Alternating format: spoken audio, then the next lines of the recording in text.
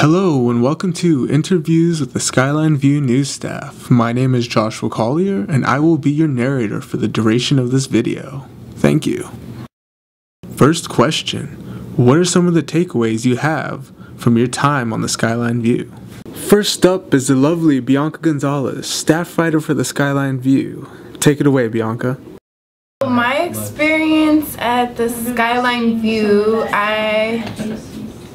I have met a lot of good people who are interested in the same things like writing, journalism, and being very resourceful, like going out and not being afraid to talk to people outside of school, on campus, anywhere, because you have to interview people when you're writing articles. Sometimes you have to interview teachers, sometimes you have to interview like random people on the street.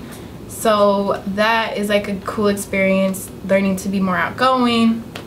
And also like everybody here has like the same kind of goals, so everybody's pretty helpful. Like editors can help you and tell you what questions to ask when you need to go interview and you don't really know what to ask.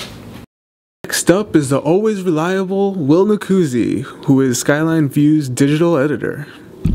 I've learned how to use WordPress since we moved to it. Also posting articles online. I've learned how to write for different sections in this like difference between them, especially for entertainment, features, sports, and news. Last but not least, the top dog, spring semester's editor-in-chief, Aaron Washington. My experience at the Skyline View has been a good one overall. It's had its moments, but overall I've enjoyed it. I've kind of evolved in this paper, so to speak. I started off as the entertainment editor, then I was social media, now I'm editor-in-chief. So it would be easy for me to say I've had a good experience here, mainly because I have grown here. I have. Alright, final question. How has Nancy Kaplan-Beagle, the advisor to the Skyline View, helped you grow as a student and a journalist this past semester? Nancy has helped me because she always has like information to tell you like what's the best approach. You know, she'll give you advice and tell you like you can still do however you want to do it, but she'll give you the best advice in order to make you look professional and sound good. Yeah, she's like an awesome teacher.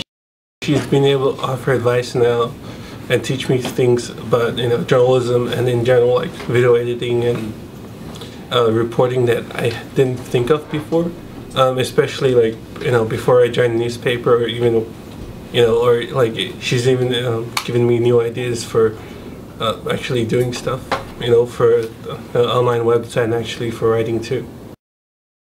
That is the end of the video. Thank you for watching. This is Joshua Collier, photo editor at the Skyline View, signing off. Thank you. Goodbye. Boodum.